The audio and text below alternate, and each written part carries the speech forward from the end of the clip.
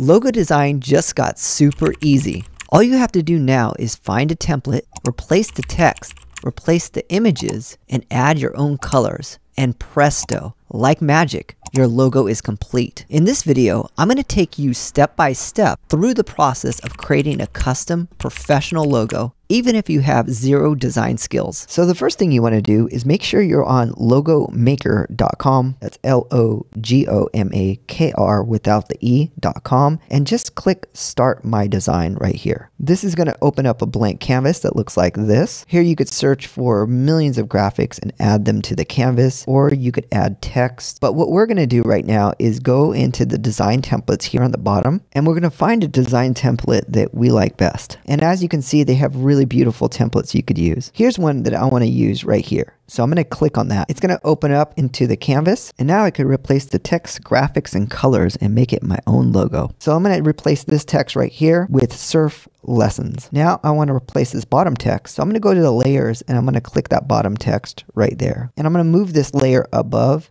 this layer just so I can make sure I hit that layer. I'm going to highlight this, and I'm going to type in what I want. So I got surf lessons Manhattan Beach. Okay, but now I want to go ahead and change this icon right here. So I found the icon, it's over here, and I'm going to click on this layer, and I'm going to click this replace graphic, and I'm going to look for a surfer. So I'm going to go into this little find area, and I'm going to type in surfer. There you go. All right. That's a nice one. Now I'm going to move this over here, and I'm going to move this over here, and I'm going to change the words on this one. There you go. You could also click on it and move it with your keyboard. Now I'm going to click this, and I'm going to click on the edges, and I'm going to drag and hold and make it a little bit bigger. There you go. And I centered that. That looks pretty good. The next thing I want to do is match the colors. So I like this blue right here. So I'm going to click on the circle, which I like, and I'm going to go to the outline. Notice they have an outline and a fill, and I'm going to copy that outline. Right click, copy. I'm just copying that color. That's all I'm doing. Now I'm going back to this. I'm going to paste in that color.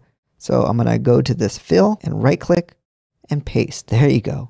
Now I have the exact color. It matches. The next thing I want to do is I want to change the font. So let's go ahead and do that. I'm going to click on Surf Lessons, and I want to get a different font type. So I want this bold font. Now I want to go ahead and move it. There you go. And I'm going to do the same to the bottom part. So I'm going to go to Manhattan Beach, this little area, and I'm going to choose that font. There you go. And move it just a little bit. There you go. And I'm going to change these fonts too. There you go. That looks really nice. Now I want to add some color in the background of this circle. So I'm going to click on the circle here, and I'm going to go to the fill, and I'm going to move it from white to maybe I want it a blue, but I want a light blue, just a nice light tint blue. There you go. That looks really good. You could also make this font a little bit smaller or bigger, and by changing the size right here, I'm going to do that, make it a little smaller. And I think this logo is good to go. I'm going to go ahead and press save now by clicking the save button up on the top right hand right here, and it's going to save it in high resolution format files right here as examples. And when you download the high resolution format, which is this button right here, you could use it on your website and it won't get grainy or blurry. You could use it for printing, so it really looks nice when you print it, and you get the full license and ownership to your logo. And this is really good. You also get social media files and favicon files. Favicon is that little icon right there on your website. So that's it. That's how you make a professional logo that's unique to you.